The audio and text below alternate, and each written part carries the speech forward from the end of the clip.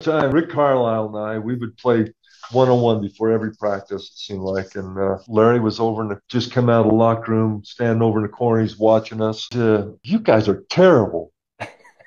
What are you talking about? He says, you're terrible. He says, man, I think I could beat you both, 1-on-2. I said, no, you can't. Yeah, I think I can beat you. And he says, and in fact, I'll bet you $5 I can beat you. So, all right, let's go. And he says, and you know what else? I'm not going to dribble the ball. I can beat you without really moving, but I get the ball first. And he says, all right, the ball first. Rick and I were kind of guarding him, but kind of not because we were embarrassed why we'd even take on something like this.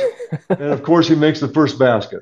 Yeah. And we're just going to 5 baskets. And he makes a second basket. And I looked at Rick. I said, Rick, we're both going to get cut today if we get beat. And we just knew it. So if we don't get a hand on the ball, it's going in. So we get a piece of the ball. We stop him. We beat that bugger. We stomped on his head. We beat him 5-3.